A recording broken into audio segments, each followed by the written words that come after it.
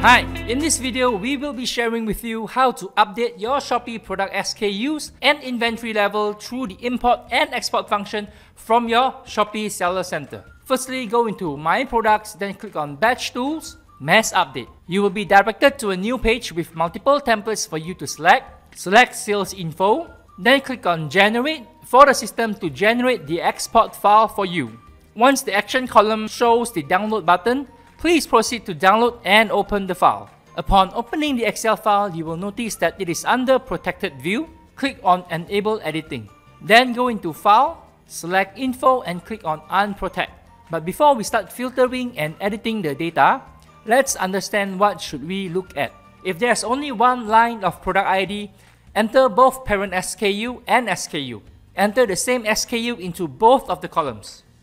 And if there are more than one of the same product ID, only the first line requires the parent SKU to be entered.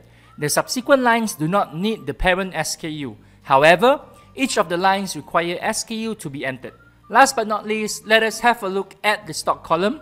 You can update the latest and most accurate stock quantity here if you are wanting that store to be your main store for inventory linking. However, please be reminded that your seller center will still be able to receive orders while you are working on this. When you import this file back into the Seller Center, these numbers here will override the current quantity that you have in Seller Center. We do not recommend you to take a long time to update this file if you are editing the stock quantity. With all this important information explained, we will now start to filter and work on the file.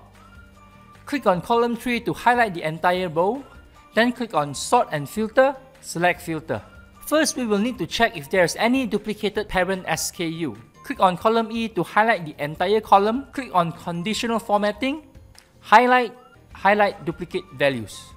Click on OK. Now, all of the duplicated parent SKU will be highlighted along with the empty parent SKU columns. Please be reminded that the parent SKU will need to be filled for standalone products. If the product have 4 variants, only the first line needs the parent SKU. The remaining 3 lines do not need the parent SKU to be entered.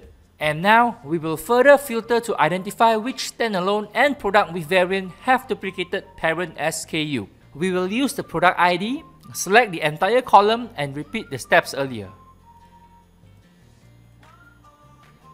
If your product ID column is highlighted and the parent SKU column is highlighted with the wordings, that means that you have duplicated parent SKU for product with variants. If your parent SKU is highlighted and the product ID is not highlighted, this means that the standalone product have empty or duplicated parent SKU. To clear rules, select the entire column, click on Conditional Formatting, clear rules from selected cells. Now, apply the duplicate values formatting to the entire SKU column. By now, you will be able to see which product with variant is having duplicated SKU. Make the necessary amendments to ensure that all the SKUs and parent SKUs are proper and correct. And you will also need to ensure that the SKU in Shopee are the exact same as the SKU in other marketplaces such as TikTok and Lazada. To upload the file, go back into Shopee Seller Center, click on Batch Tools, Mass Update, click on the Upload tab, select the updated file and upload it into Shopee Seller Center. So this is how you perform mass update into Shopee Seller Center. Thank you for watching the video.